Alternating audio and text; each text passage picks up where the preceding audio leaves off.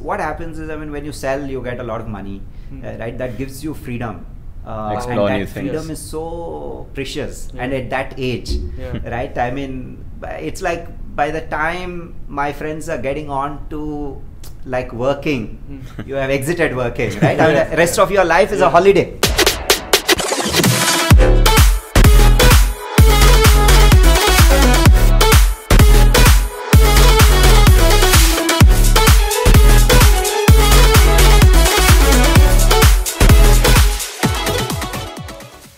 Welcome back to another episode of Bits and Pieces. My name is Noah Martins. This is Rayan Doshi. And with us today we have a very special guest.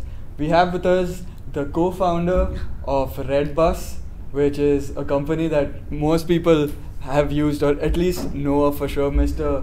Phanindra Sama. And he's also currently the Chief Innovation Officer of the state of Telangana. Thank you so much, sir, for doing this with us here today. Yeah. So let's start by talking about, let's start with RedBus. How did that happen? How do you come up with it, and what was that like? Yeah. So we started RedBus in 2005, Diwali of 2005. So graduated out of BITS, and some 7 of us were staying as bachelors in a flat in Bangalore. All BITSians, working for different companies, and then we used to take buses to go back home. I mean, every alternate weekend. I'm from Hyderabad, and many of my flatmates are Telugu speaking, so either Hyderabad or Vijayawada. We used to go on weekends to home. So every time for 1 odd years, when we went to a travel agent, we could get a ticket, except for that Diwali 2005. So Diwali 2005, when we went to this travel agent to book a ticket, so the modus operandi there is, you go to the agent makes a phone call to the bus operator to find out if he has any seats. And the bus operator has a book of let's say 30 pages. Each page is for 1 day of the month, and he would make like 30-40 boxes in it, like horizontal vertical lines, and each box is a seat. So when somebody calls and says, I want a ticket for 15th, so you'd go to the 15th page and then see if any boxes are not stuck off. If the boxes are not stuck off, then he'll say, okay, seat number 5 is available, and etc. And the agent would get that information, and then he would just strike off and write that agent's name, whoever took that seat, and that guy would write it on a piece of paper and give it to customer, collect money, and then later pass on the money to the bus operator. So that's how the ticketing was happening. So when I went to this agent, he called the bus operator to find out if there are any seats. That guy went to that date, and then there's no seats available. Then he called the second operator, that he also did probably the same, went to that seat, no seats. So, and then he called like 4 or 5 bus operators, none of them had seats. And then this agent told me that maybe there are no seats, maybe that's the end of the thing. Just when I was leaving his office, he told me maybe another agent could get me a seat. I was a little intrigued, because if he's an agent for bus operators, he should know whether or not there is any seat which is going vacant from Bangalore to Hyderabad. Why is he asking me to go to another agent? Because that other agent is his competitor. Like nobody pushes a customer from them to another competitor, He's asking me to go to another agent. So I went to this other agent. That agent also made like 4 or 5 phone calls. And he couldn't get a seat. Then I went to the third agent. He also made a few phone calls, couldn't get me a seat. And I ended up being in Bangalore for that long weekend. Now all of my flatmates had gone, so I was alone in the flat. So next day when I woke up, I was a little guilty. Because I knew that there were about 30 bus operators who were running buses from Bangalore to Hyderabad.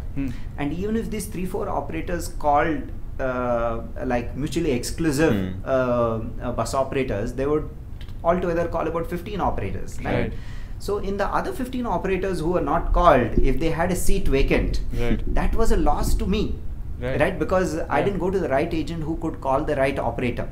And it was a loss to these 4 or 5 agents because they didn't call the right operator, because they didn't know who to call. And it was a loss to that bus operator because he would have burned the same amount of fuel, everything same, but gone 1 seat less. Just because he didn't know which corner of the city there was a customer, and we didn't know which corner of the city there was a bus operator who had a seat, and even the agent didn't know. So looking at this, I mean, instant solution that came to my mind is, okay, why can't there be a website on which all the bus operators publish which buses they run and how many seats they have, so that when I go to an agent, that agent just logs onto that web page and sees, okay, which of the 30 operators have a seat, and they just call that operator, right? And if 30 operators don't have a seat, this agent at least can feel sure that there are no seats. Right. At least doesn't send a customer to his competitor, right? Yeah. So it helps everybody. It's a win-win-win. Customer wins because he'll at least gets a seat for sure. Gets to go home. Or highest probability of getting a seat. Or even at least if he doesn't get, he is at least not feeling guilty that okay, he hasn't tried enough, right? Yeah. The agents are happy that they are not sending their this thing, right? Bus operator is happy that okay, he's getting distribution. Right. So it was a win-win-win, and I thought, okay, let's create the solution. So that's how the journey of RedBus started. Were you always entrepreneurial? Had you started anything before? Because this is a company that was started out of a need in the market for it. Yeah. A need that you had personally. Yeah. So is this the first time that you did something like this? No, I would say, I mean, yes, I mean, is this the first time we did a company? Yes. Is this the first time we built software? Yes. Actually, software may not be, right? True, because we did the software in BITS. Okay. So basically, I think is this the first time you created a solution? The answer is no. I think I mean, in my life, and that's probably common with many other entrepreneurs, is that they are of the solution mindset. When you see a problem, they create a solution. Yeah. Like in BITS, for example, I was a co-ord of Dopey. Okay. I was the Oasis co-ord of Dopey. So when I became the co-ord, that's the first time we computerized the whole thing. Okay. Right? Before that, we would again do it in paper and etc. and all. Then we changed that to computerization, so people would just input the room numbers and etc. I don't know what's the process now, but that's the first time that whole thing changed. So that kind of entrepreneurial thing, right? I mean, thinking something new, better, solutioning and going etc. out and actually following through. Yeah. So I think that's more an habit. I mean, if you don't, if I didn't do that in my life, maybe I would not have done when I missed the bus. Right. Because a lot of times we face many problems, but not every time we think that we want to create a solution for you it. went and took your solution and made it into something, a It solution happened. for hundreds of thousands of billions of people. Exactly. Millions of people, and today RedBus is in 6 countries. Wow. And it's number 1 in many of the countries that it is in. It is certainly Southeast number Asian 1 countries. in India, Southeast Asia, and also in Peru, LATAM. And it's the world's largest bus ticketing company. It was bought by the IBIBO group, and then now it's merged with Make My Trip. What was it hard to letting go period? No, actually I think it's also, I mean, why would it be hard? I mean, why do you think it was hard? The attachment. It's like it was like a baby that you created like you had grown this from nothing. So I'm sure that you've moved on. I can see that you've moved on to different challenges since then. So I'm sure that you were always busy, but was it hard to let go of this chapter and move on to the next? No, not at all for us. Right? I mean, we are seeing the brighter side of it. I mean, if we,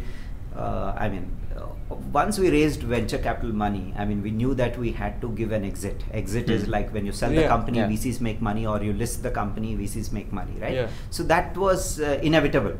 Whether you do it then or you do it after 10 years at a much bigger size, much bigger exit and etc. That was the only question. Like when was the question rather than... So you knew that it was going in? I think when you raise venture capital, I mean, more or less you do that, right? Because you need to give an exit to your investors. Right. So that course was set, but when was the question, right?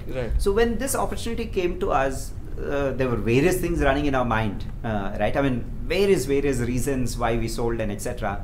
But I think as a summary of all that, I mean, we felt great about taking that decision, because what happens is, I mean, when you sell, you get a lot of money, right? That gives you freedom. Explore and new that things. freedom is so precious, and at that age, right? I mean, it's like by the time my friends are getting on to like working, you have exited working, right? I mean, the rest of your life is a holiday, right? I mean, you have money I think every 6 months you go on an international holiday, right? You don't have to wake up to work. You can just wake up and read books and do anything, travel and etc. That's a great life, right? I mean, So that's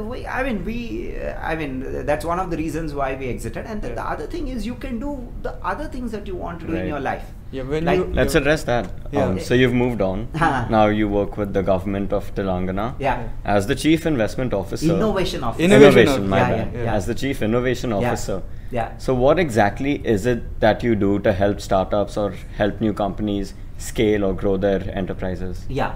So basically, as a Chief Innovation Officer, our charter is to foster the mindset of innovation in the citizens of the state. So what I mean by that is, I don't know if you were in the talk yesterday with Mr. Wangchuk, Sonam Wangchuk, right? So if you look at his story, what is it? He's a great engineer, right? And he went back to Ladakh and he looked at the people there, and then he started creating solutions for the people there. Right. Like for example, there was no water, I think, in summers, and then he created that fountain which would create these artificial glaciers and etc. And now they're there almost in every village. It is solving their problems. What is it doing in the course of solving that problem? It is improving the quality of life of people there.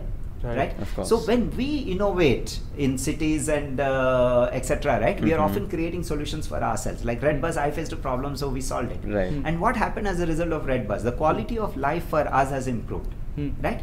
But unfortunately, RedBus has probably not improved the quality of life for people in remote places. Of course. Right? Because they don't travel by these long distance air-conditioned buses or use internet. So for them, it was irrelevant. So while our innovations were improving quality of life for us and making us better, faster, easier life, it was not doing the same for the others. So that disparity was increasing, right? So what we need to do is, we have to, one thing is get more like Sonam Wangchuks into their life so that their quality of life changes. Or the alternate way of doing that is you get them to innovate. You light up the fire of innovation in them, right? You give them the tools to innovate, you give them the means to innovate, and you get people from there to innovate. Their quality of life will change rapidly and for better. Right?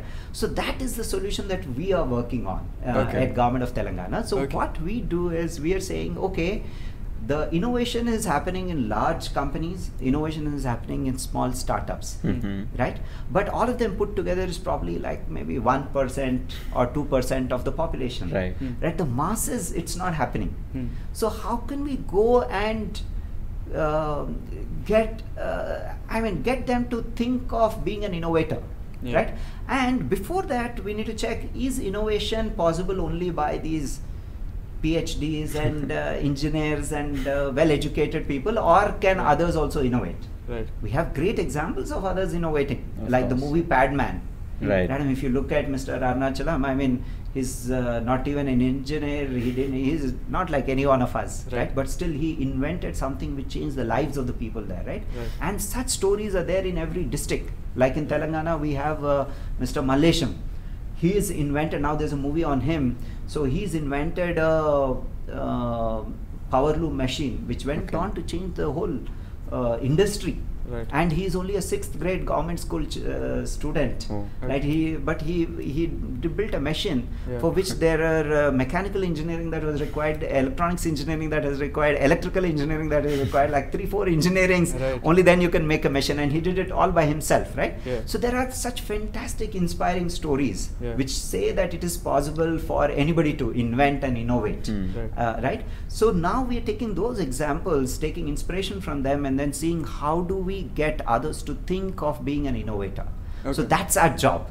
So not so much about startups, because there are other departments in our government like T-Hub and T-Works and V-Hub and etc.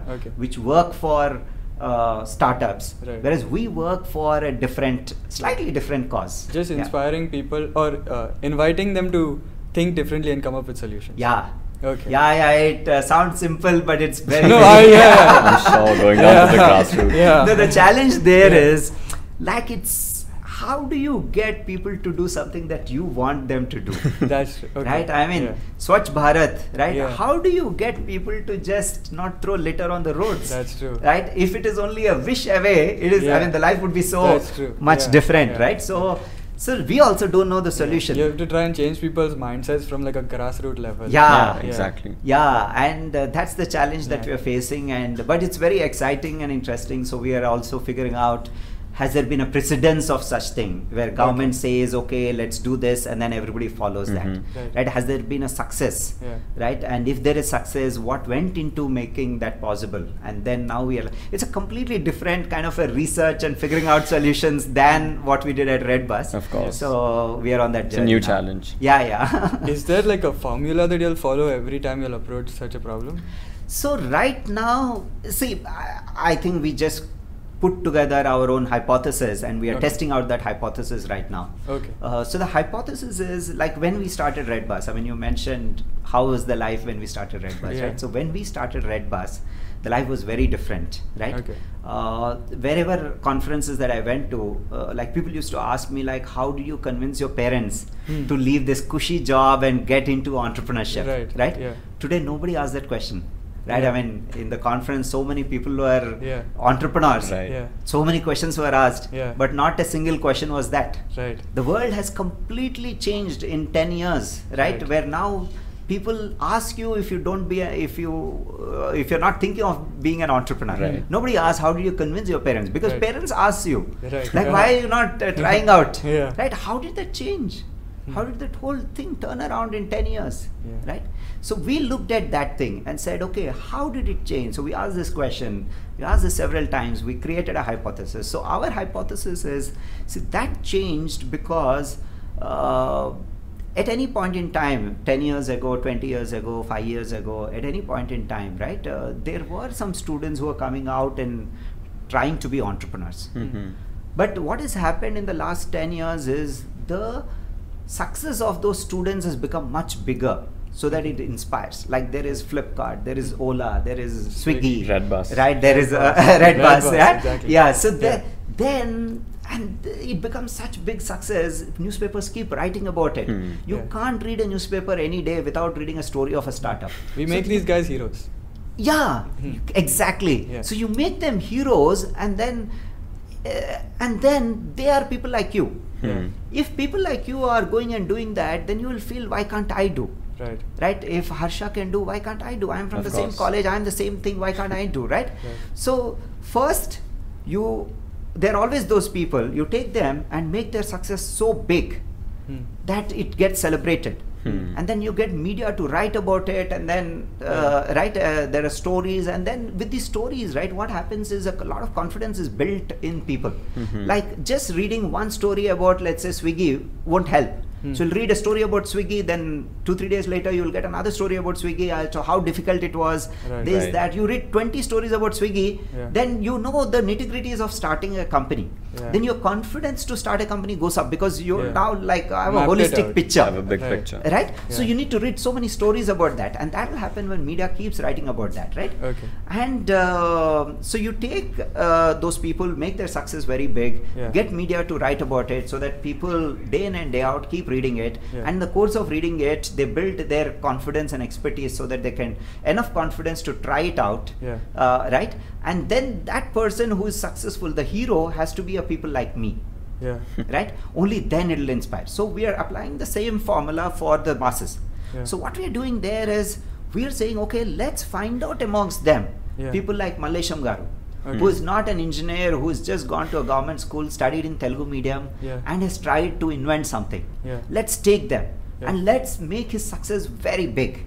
And let's get media, let's get a movie done on him, let's get some songs done on him, let media write about it, so that people know the stories in and out every day, right? And then he has to be a person that they can relate to, so there's no excuse for them not to invent. Right? So we are doing exactly the same thing. I mean, that's our hypothesis, and that hypothesis we are right now working on. So we went and identified like 500-600 such innovators in 33 districts of Telangana, which means every district of Telangana there are 20 such innovators. I mean, initially we thought, oh, they're not so many, but there were 500-600 such innovators in a small state like Telangana. Right? So that's what we are trying to do there, and we are confident that if that is the formula, we don't yet know if that is a formula, but if that is the formula, that in 10 years from now we will have a complete state coming in, working together. Everybody is solving their problems, and in the course, their quality of life is going up. And then when you have an innovation, what happens is your economy builds up, right? I mean, let's say you're a manufacturer of this chair, right? So you're manufacturing, let's say, in Goa, right? And to manufacture this, let's say you bought a machine from Germany and then put in this raw material, which is plastic, and then print this chair out, right? Let's say in a neighboring state, there's another manufacturer of the chair, so he's also bought the same German machine, and he's also putting the same plastic in, getting on the same chair. So when that person in that state wants to buy a chair, will he come to Goa to buy, or will he buy it in that state? He'll just buy it in that state, of course. Right? Because it's the same, and it might be cheaper without transportation, right? But let's say the person in Goa is saying, okay, why do I do the same thing? Can I just change it? Instead of putting the same black plastic in it, can I put a mixed color plastic? So the chair that comes out is very colorful. It's like a mixed colors, or there's a pattern, or there's a flower design, or something like that, right? And then it becomes a unique chair. And then the person, the customer in the neighboring state, if he wants this colorful chair, he has to come to Goa and buy it. When he buys it in Goa, Goa's economy goes up. Right? Instead of one chair getting sold here, one chair getting sold there, two chairs getting sold here, which means more income here, more jobs, more this thing, more prosperity. That's the power of innovation, right? When we as India, our population creates something unique, which is not there in any other country in the world, the whole world comes here shopping, right? And then all their spend comes here, your economy goes up, of course. And it has to be in our culture. I mean, not just that they will benefit, but the whole country benefits because of their inventions. And it will form a chain reaction of even more people getting inspired. Absolutely, because all now it will be distilled. How to be an innovator, kya karna chahiye. That thing will be like available to everybody. Right? Another example I'll tell you. So if you look at Telugu speaking states, both Telangana and Andhra, right? So we have the most number of people in the US. So if you go to the US, right, pick up an Indian, there's a 60% chance that he will be a Telugu speaking guy. Right? Wow. Why is it like that? Right? Telugu speaking people are only 6% of India's population. Why is that in India it is 60%? I mean 10 times more than their fair share. Why is that? Is there something different in the land there, in the air there, in the food that they eat? Nothing different from there to Maharashtra to Orissa to anywhere, right? Why is it so different? It's so different because I'm from a Telugu speaking state, and I'm from a Telugu speaking family. So as a child, when I was in 6th grade, 7th grade, right, I knew how to go to the US. How do you apply for a visa? Before I knew where was Delhi, I know where is Detroit. Right? I have a cousin in Detroit. I don't have a cousin in Delhi, but I have in Detroit. So that whole knowledge, right, I mean, is just a dining table conversation. Right? Why should be there more businessmen in Gujarat? Dining table mein discuss hota hai. I mean, it's not different for you to do a business. Why is in Punjab such? I mean, every state has something, right? So like that, Telugu states have this US ka thing. Many people go there. So which means it is possible.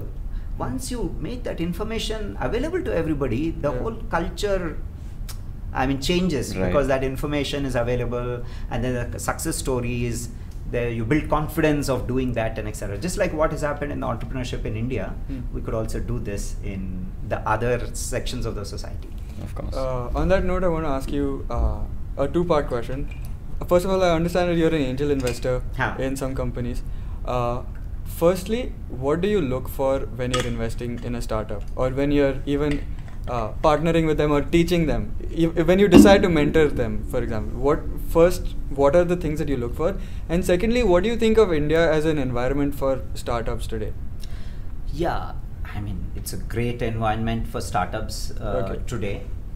It'll only get better and better and better, right? And the faster we get better at it, the better it is for our country. So, being an angel investor, I mean, that's I think a multi-billion-dollar question, right? If only I knew it, right? I can become a billionaire sitting here, right? I mean, I can just look at a startup and decide whether to invest or not. So that's difficult. No, but as of right now, what are a few things that encourage you to... What would stand out in a person? Yeah, so several things. I think the problem that they're trying to solve, is it relevant? Is it new? Right, if it has already been tried. Okay. And when you invest, do you invest in people or in ideas? Like, for example, if somebody had a not so good idea but you saw something in that person, would you still invest in them for the sake of like future ideas that they might come up with? Like, what is it, people or ideas, which comes first when you're investing? Absolutely, for me it's people. Okay. It's people, because see, if you look at the unicorns of India, right? I mean, we heard Harsha's story this morning. Yeah. So if you look at it, it was not their first idea. It's not their first idea. They tried something very different, yeah, right? That didn't work out, yeah, right? And it is the second idea that worked, right? If you look at Ola, yeah, they were actually intercity travel cab. Yeah. Like if I want to go to Hubli from here, right? I call them up and then they give me an intercity. They were never intracity. Yeah. That I mean, if they were doing only that, they would not be what they are today. Right. It's the second idea that's successful. Look at Paytm. They were something else. Yeah. Right. It's the second idea that. Right. So I mean, there are like all these big companies, right? Yeah. I mean, even you look at Lenskart, which become a unicorn now, right? I mean, their story is completely different. Right. They were a software services company. Right. So everywhere I've seen, I mean, it's not like a must that you must pivot, but this shows us that it is the people, right? What they're doing now maybe matters, maybe it doesn't matter, but their ability to find out opportunities and jump in that opportunities, and once they are in the right opportunity, their ability to make the most out of it. Yeah. Ability to scale operations, ability to attract talent, ability to take the right decisions most of the times, like Harsha was saying this morning. So all these things matter, and all these things are people skills. I mean, people dependent rather than other things, right? So for me, it is definitely people. I mean, and I'm very biased. Like I'm giving more examples of that than the otherwise. So, in your opinion, for a person who maybe has an idea, what should he do, or what steps should he check, and what would his checklist be like if he should be sure that this is something that would go through, if this is something worth his time, or should he just ditch it when it's an early stage idea, or should he actually follow through with it and spend some time on it? So basically, I mean, there are certain things that I've noticed are probably like are more or less very important. Like one of the things that I would say is, you asked me a question about when he's unsure whether he should pursue it or he should drop it, right? So there are many questions like this that an entrepreneur will encounter, right? Should he be single-mindedly be focused on something, or should he pivot? Right? If he say he should pivot, then whenever something gets difficult, people will just pivot and then they'll reach nowhere. Right? But if you say don't pivot, then we will not have Swiggy today, we will not have Ola today, we will not have all that, right? So likewise, I think every decision that you take, right, there will be this thing true, and the quite opposite of that will also be true. There are enough case studies of both. It's like the Goldilocks principle, right? I mean, you'd have all read this story as a child, right? So there's bears, and then they eat this hot food and a cold food. Then they learn that it's neither the hot food or not the cold food. It is just the right temperature that gives you pleasure, right? So in all these things, what I have come to start believing is that it's neither this nor that. It's actually having both of them together, right? It's balancing those things out is what will give you that great success, and having that mind. And where you balance out, like when will you be like conservative, or when will you be like ultra flexible? Where do you draw that line is your art of leadership, is your art of decision making. And I think that is what makes all the difference, right? Well, this morning also, like I think when somebody asked Harsha, like, is it gut feeling or is it data driven? Right? He said actually, the way he answered is actually both. Right? I mean, it needs gut feeling at some situations, it needs data at some situations. So most of those questions are the answers are like that. Right? So, and once you think that the answers are like that, I mean, your confidence to take a decision will go up extremely up, which will be very, very helpful for you to make those decisions. Right. Otherwise, you'll always be in dilemma. Oh, should I do this or should I do that? Or should I have done that? That dilemma will kill you and hurt you more than actually taking a decision and feeling good about it. Right. Right? And it is always that. Don't stick to any of these extremes. You be in the center, and it helps you make right decisions. Also, it'll give you peace and happiness. Okay, we'll end this now, but just before we close, if you could give some advice to college students, people in BITS and in any college, if you had some advice for yourself back in college, what would that be? Yeah, so basically what I would say is,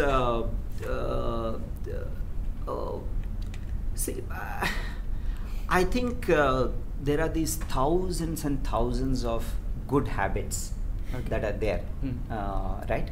So the more of those good habits we have, the more is our ability to make an impact, to run an organization, to do a startup, to be a better family member, to lead a better life, right? So what are these good habits? Good habit, let's say, is you don't get stressed, right? Stress-free life, right? You don't have any animosity. You don't have any bad feelings, or you can focus very well, right? Or you can get that good sleep, or there are so many of those things, right? Thousands and thousands of those, right? The more of those you have, the better you will be at anything that you want to do. So what I would say is, it's more than you knowing that science and technology, or you knowing that formulas and etc. and all that. I think what will define your life will be these things. So what I would say is, you take one of those every quarter or every 1 month and practice it for 30 days so that it becomes a habit. And you just have to keep on making them your second nature. Right? And you get onto that, I think you will be very, very capable, not just to run companies, but just to lead a happy life. Right? I mean, if you don't get stressed at all, right? I mean, that's like the coolest of the lives, right? I mean, whether you have money, don't have money, doesn't matter, right? But to have that positive mindset, right? So I would say that, right? And all these things, you get into that habit of picking up something, making a habit in 30 days, go on to the second one, go into the second one. There are unlimited supply of those, and the more you do, the better it will be for you. Thank you so much. Great. Thank you. All the best. Thank you. Bye. Thank you.